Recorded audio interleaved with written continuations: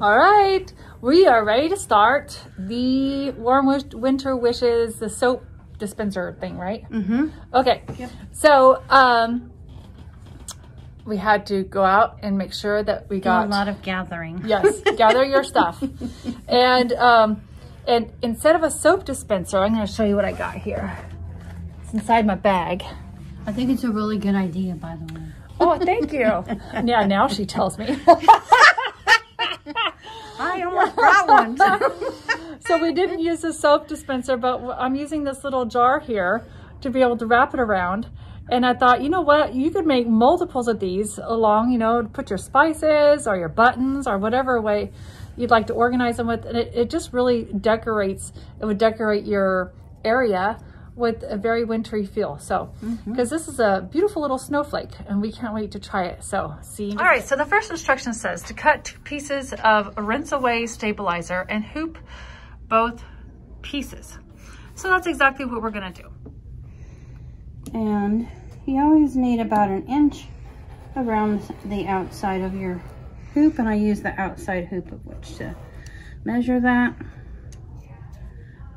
And it's 2 layers already, so I'm just cutting them at the same time. Oh, there we go. Pause for just a moment so we can see what we're doing. Oh, I think that it's still stuck together. Okay, so she put the hoop down. She put the 2 pieces of fabric down, or the stabilizer down, and she cut around it.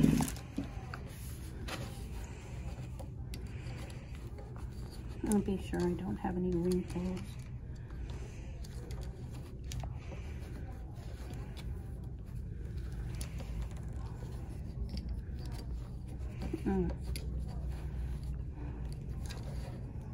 Tighten it a little bit.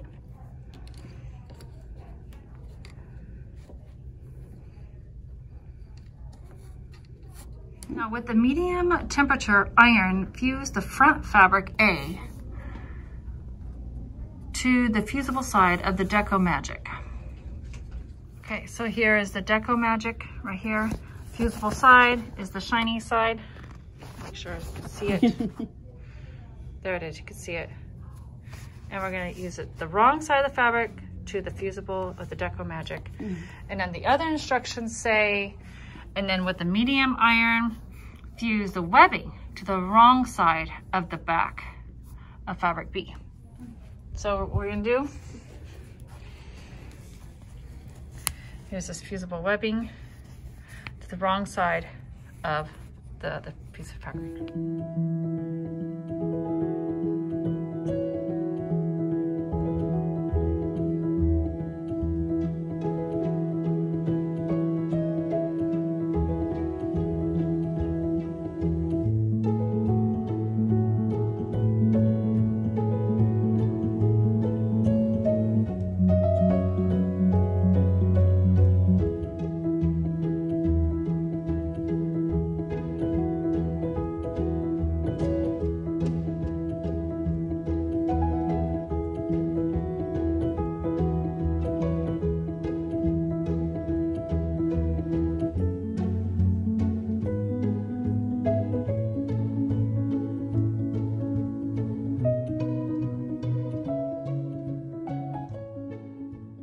Wind a bobbin with Embellish Flawless 60 weight thread, or use a Quilter Select pre-wound bobbin with the color that will match the outer satin stitch edge.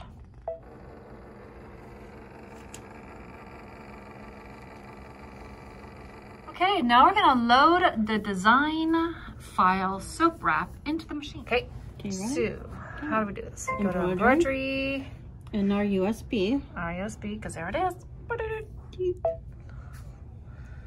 And, I'm sure you see it, and I don't. No, it's not on there. You need to go down a little bit on your page. So just scroll.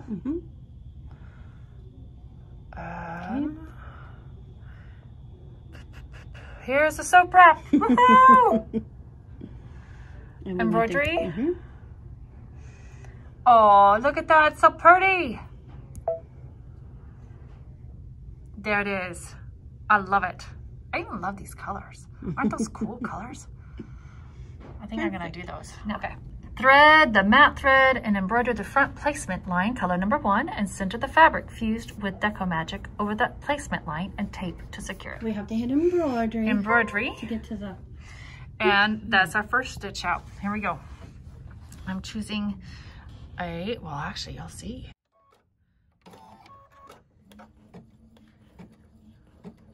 Placement stitch going down.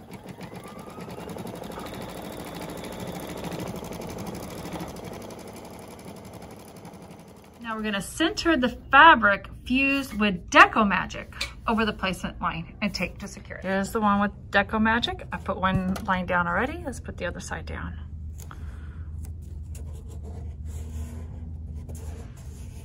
Now embroider the tack down stitch, color number 2, and then remove the tape.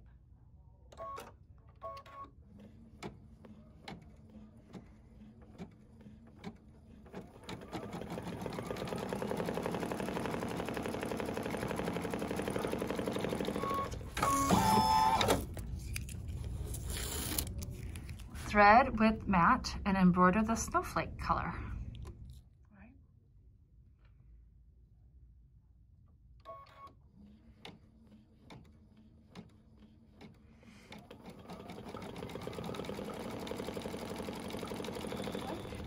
There's the snowflake. Next step is to thread with matte thread and center the dimensional embroidery foam over the snowflake and secure with tape. Foam.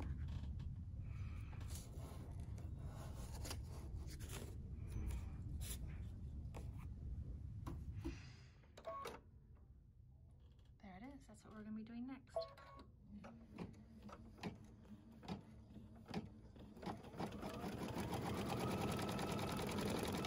All right, so when finished, remove and discard the excess foam. All right, here's the big reveal.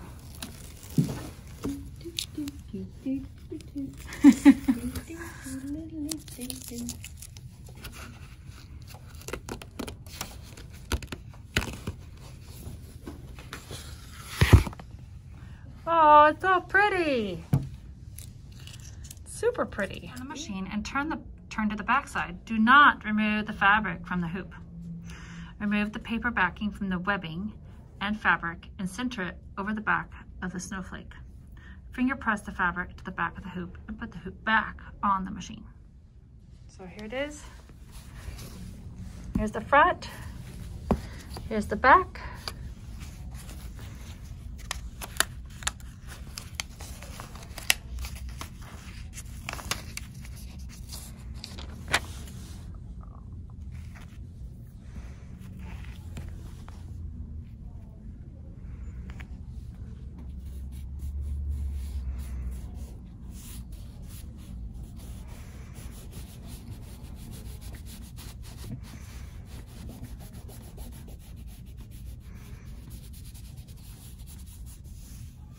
The matte thread, embroider the back fabric tack down stitch color number 5, and embroider the buttonhole placement line color. That's what it looks like, color number 5.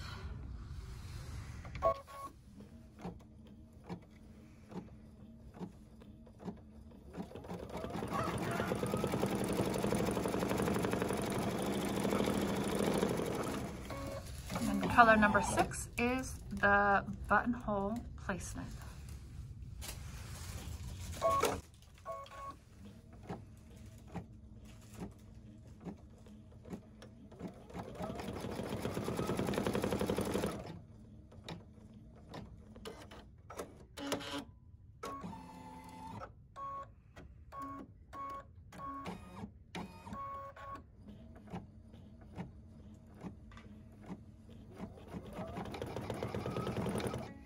Now take the hoop off the machine and do not remove the fabric from the hoop. Use applique scissors to trim away the fabric outside of the snowflake on the front and the back, trimming close to the tack down line.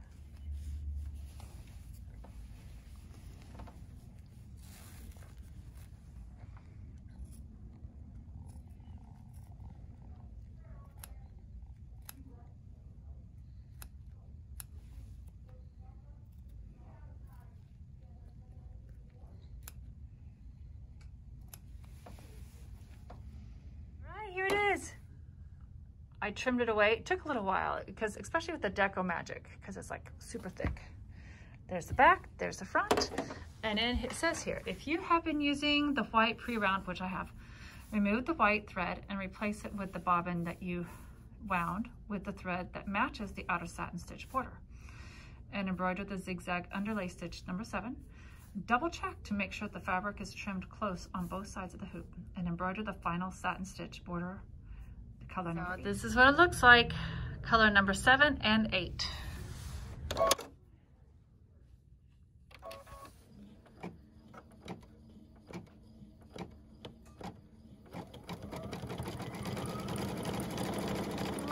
Look at that. I love the way it looks. It's like 3-dimensional. Can you see it? It's like, woo, super pretty. Look at that. All right. Now over here it says, now we need to leave the design hoop and put a small amount of seam sealant on a piece of paper and dip a toothpick into the sealant and apply inside the buttonholes. Okay. So we're gonna do that. And we're gonna let the sealant dry before we continue. Okay, here it is. Fray block prevents fraying on fabric and ribbon. It dries quick, clear, soft, and flexible. So this is what it looks like if you need to come and get some. There you go, that's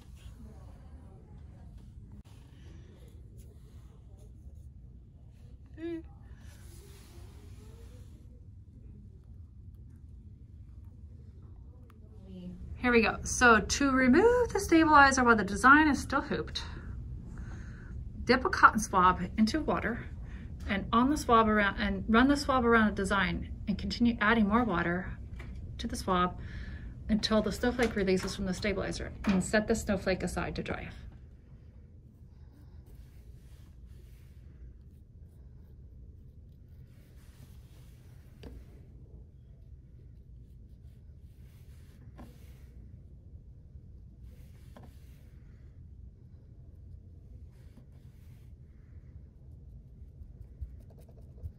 There it goes. All right, there it is. Now I'm gonna set it aside to dry. Now it says in assembly instructions, an elastic casing is created from 2 pieces of ribbon that will later slip around the soap jar. Lay the decorative ribbon 15 inches on the cutting mat with the wrong side facing up. Now center the second piece of ribbon 12 inches over the decorative ribbon. At this point, both of the right sides of the ribbon are facing out. There should be 1.5 inches of the decorative ribbon extending past each end. Now pin the, make sure you can see this, pin the 2 ribbons together. Okay, so here it is. Here's the longer one and the shorter one's laid on top. And this particular ribbon does not have a right or wrong side. So we're just gonna lay them on top of each other like this. And I'm gonna do a casing for it. So attach a safety pin to one end of the 6-inch elastic and pull the elastic through the ribbon casing. Okay, so we gotta put a safety pin on this and fit it through there. And Sue went to go and get the supplies, and look what she came up with. I came up with a bobkin. Oh, guess what? We can hold on to it and pull it through. That is super awesome. Awesome. So I think we'll try that. That's what we're doing.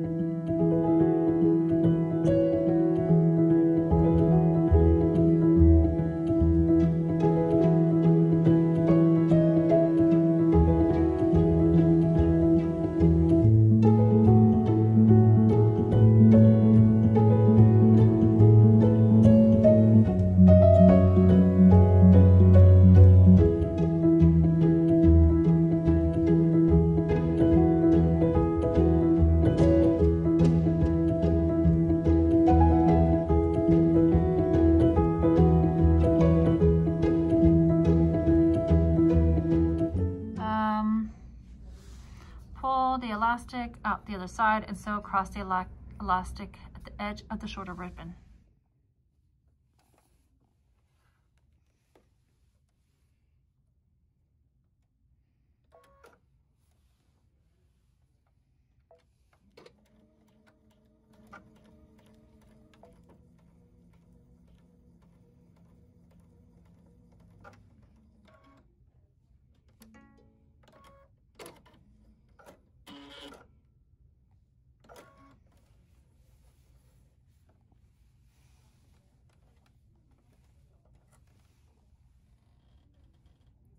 Uh-oh. Did it run away? It ran away. Okay.